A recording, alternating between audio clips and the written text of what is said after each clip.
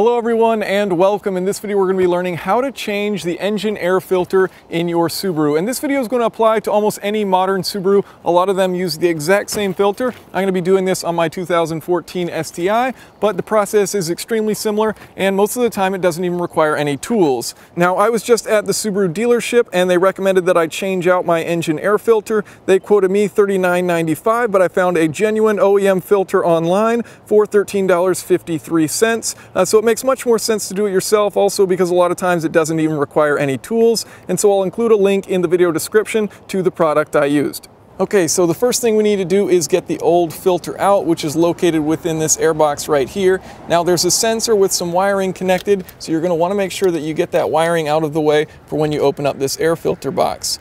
So we're going to go ahead and undo these two clips, and then you can slide it back. Now if you can't get enough room to slide out the air filter, there's a hose clamp right here which you can remove, and then you can pull this piece off back a little bit further so you can get the air filter out. But it actually does give you pretty much just enough clearance most of the time in order to get that air filter out. So there we have our old filter.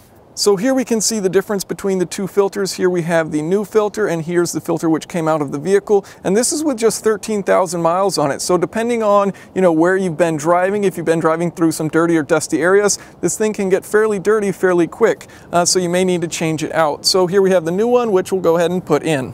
So you just want to make sure that you have the orientation correct, and then you can slide that new filter in, being careful not to damage it as you put it in there.